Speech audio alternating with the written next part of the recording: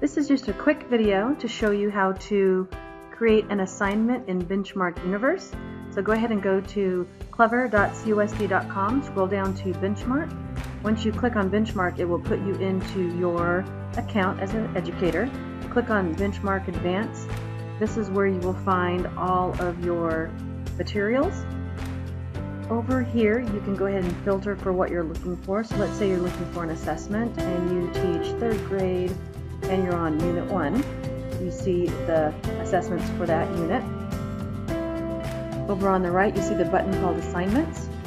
And you have to make sure you give your assignment a name. Now, to actually put the materials into the assessment, all you can do is drag them and drop them. Once you see that it highlights blue, it's recognizing that you're putting materials into the assignment.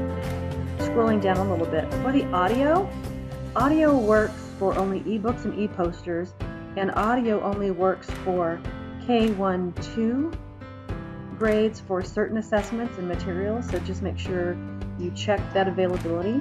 Come down, click on Select Students. You'll see that it defaults to select a class. Make sure you click here and go down to your class. If you have created groups of students, those will show here. If you want to give this to individual students, click on the Students tab. A list of all your students will be here. Click on the students you want to give it to and click Done. Come down and make sure you assign a date.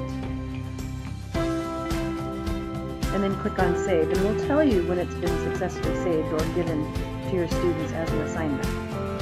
That's it.